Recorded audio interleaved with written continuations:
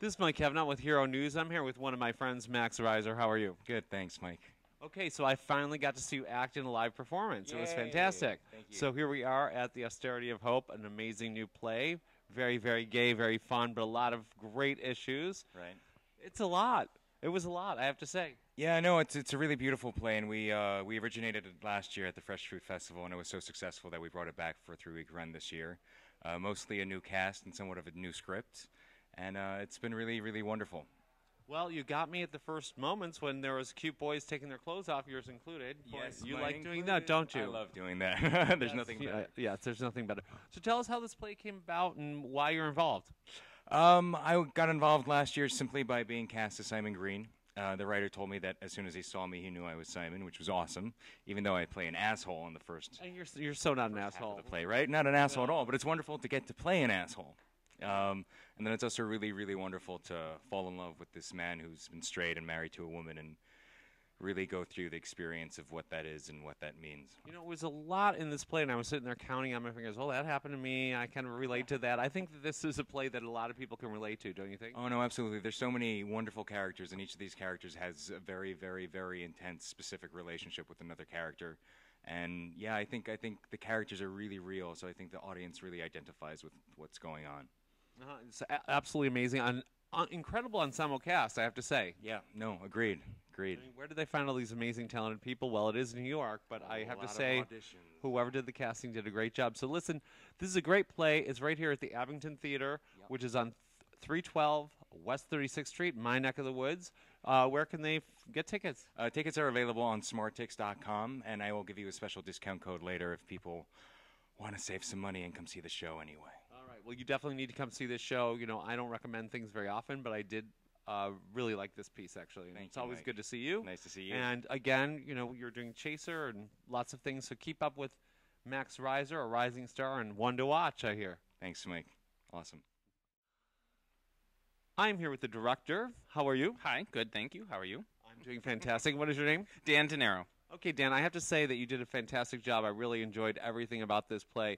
You know, it's hard to have such a big ensemble cast in such a small space. Yes. You made it work. It was Yes. really, really cool. Yes, thank you very much. A lot of what I tried to do in this play is take lots of different stories that are happening at the same time and overlap them. So that's one way to take a large ensemble cast and put them in a small space, to have overlapping things and overlapping stories. Very creative. And how did you get involved with this project? Actually, I've known the playwright Dan Fingerman for about 7 or 8 years, and he came to me one day a couple years ago and said, "I have this play, and you know, will you take a look at it? Will you direct it potentially?" So this has been going on for 3-4 years now. Okay, it's awesome. And I saw in the program that you can actually vote for this for an off-Broadway award. How do you do that? Yes, you go to nyitawards.com, and you can register to vote once you come and see the show. You can, vote for whatever elements you think are worthy of notice. Okay, well, here's the thing. You first have to come see the play. Yes. So please do come to see the play. I really, really enjoyed it.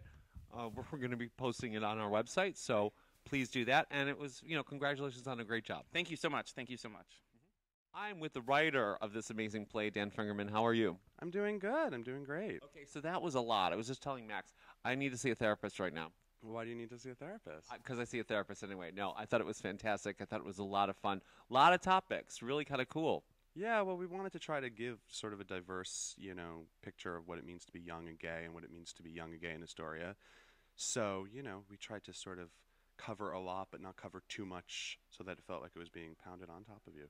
And is this your first play that you've had produced? This is my first play, yeah. Hey, a virgin, we always like that. Well, I think you did a fantastic job. And it was a labor of love, I'm sure. So have you always wanted to write plays, or how many have you written?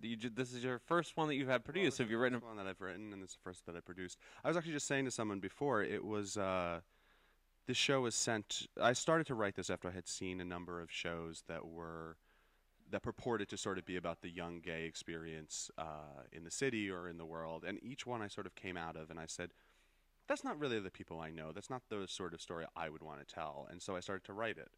And then the Obama election happened and it sort of became a natural backdrop.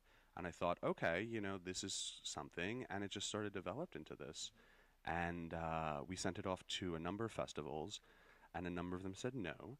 but sort of the last ditch, like if we were gonna send it to this one last festival and see if it was picked up, and it was. It was the Fresh Fruit Festival, and they did 4 performances last year, and people seemed to love it. And me, Dan DeNaro, and Alyssa Rabinowitz sat down at a diner and said, we really like doing that play. Let's do it again. And so here we are. That's great. And are any of the characters based on friends of yours? Yeah. Little bit. It's funny because, some people, my mother will say, she thinks I'm Mike, and my friends will think I'm Simon, and obviously my mother doesn't think I'm Simon. But anyway, but they are based on people. They're sort of, combinations of very different people. And it's funny when we show the play, when there's people from Astoria in the audience or people that I know, they'll very often come out after and say, I was that character, but he says he was that character, and they'll be fighting about it. So they are based on very real people. It's not that Simon is this or Mike is this. They're sort of, combinations of many different people with a lot of what-ifs and whatnot. Well, I think it's very interesting. I think this is a play that you'll really like if you love all things New York. You love gay characters. There's a lot of different things and mixed things going on, and lots of relationships that are very, very interesting things and topics. And I think it's a fantastic play. So congratulations on this. And come and see this. And when is it running until? It is running until November 3rd. There are, I believe, 11 more performances. Tickets are $18. You can get them on SmartTix, and you can find us on Facebook.com/Austerity of Hope. Okay, you only have a little time. It's gaylifenyc.org, which was our original name, but no, it is not me. Unfortunately, but it's a pretty model, and we like our microphone. Okay. So again, congratulations, and please go get your tickets now before November 4th, and start writing. Get another play under your belt. All right. Thanks so much. It was so nice chatting with you.